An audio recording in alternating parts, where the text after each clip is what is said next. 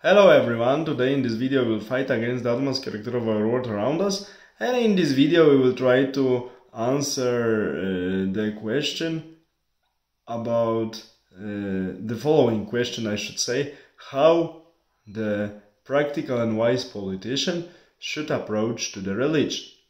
We know that in a majority of the societies there are people who have different religious affiliation or belong to different branches of different religions. And we know that since the on a massive scale Enlightenment age, French Revolution, many people started fighting with religion. They really wanted to eradicate religion from the public and even from the private life. The extreme example was Albania of Enver Hoxha, who closed all churches, Catholic, Orthodox and all mosques in Albania. And in 70s, 60s, 70s, 80s, Albania was proclaimed to be fully atheistic country, which is actually funny, in my opinion, because atheism can be also considered as a very strong religion, but the role of God in atheism is attributed to lack of God, because it cannot be fully proven.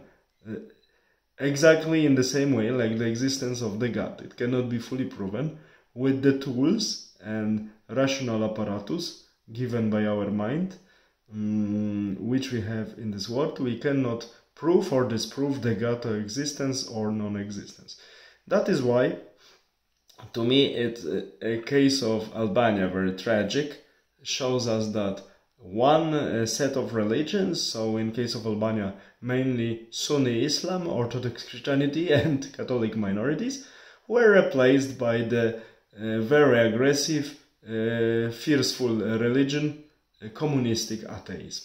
That's it. That's why we cannot say, in contrast to this what communistic propaganda was saying, that during the dictatorship of Enver Hoxha, that Albania was purely non-religious state. It was atheistic state, but it was very fiercely religious.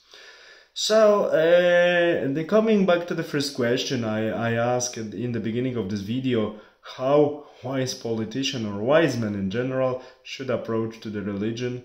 In my opinion, the approach, wise one, should be as follows. One, regardless of private opinions or private beliefs, pragmatic and wise politician or wise man should understand first that in contrast to this, what people were thinking, and still some people think, the ideological children of the Enlightenment age, saloons of Enlightenment age from France, religion cannot be eradicated from social life. No. Majority of humans need some spiritual dish, let's say, given in a accessible form for them, and in most cases this accessible form is religion, because everyone can adapt his or her understanding of religious teachings to his or her intellectual capacities, which is true. Yes, there are some thinkers or intellectually, I would say maybe not stronger or braver, but intellectually capable people, in this sense. Capable, it doesn't mean better than others or not, but capable people that can live without any religion, and they do not have to belong to any religious group. Okay, but this is the absolute minority, maybe few percent, in fact. But the rest, the vast majority of population needs something to be given to them to make them feel better, to make them feel secure, and to give them some sense in life. Fine. So that's why wise politician or statesman or wise man needs to understand, as I mentioned, that in contrast to this what we were being taught for the last 200 years and plus few decades, religion cannot be eradicated from human life. No. That's why we need to accept it, and we shouldn't tease religious people, we shouldn't mock them, we shouldn't behave bad towards them, we should understand their needs and the fact that they need to satisfy their needs somehow.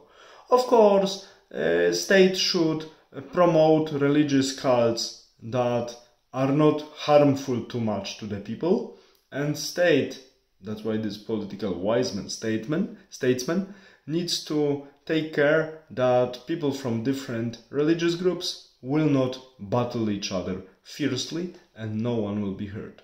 So the main task for the wise statesman is to keep equilibrium between the religious groups and social order. And religion can be useful in keeping social order when it's managed properly. Of course, wise man on the top doesn't go into the details of theological disputes of this or that religion. He leaves it to the, I would say, benevolent fathers of this or that religious group to deal with the problems. This is my approach, how wise men should, what should be the attitude of the wise man towards religion in the social life. And we need to understand that regardless if we like it or not, religion cannot be eradicated. And if one religion, for some reasons, gets weaker and loses followers, very quickly another one will appear that will hand over these followers and arrange them according to its own teachings and principles. This is how it works, and human population, with the exception of the few percent of thinkers or spiritually independent people, majority of people are simply the market for religious preacher to work for their own benefits and to grasp as many followers as possible. Population is the market for the religious preachers, and they are compete with each other for new followers there. And state should take care that this competition between preachers for new followers will have as much as possible peaceful character. All the best, have a nice day, bye.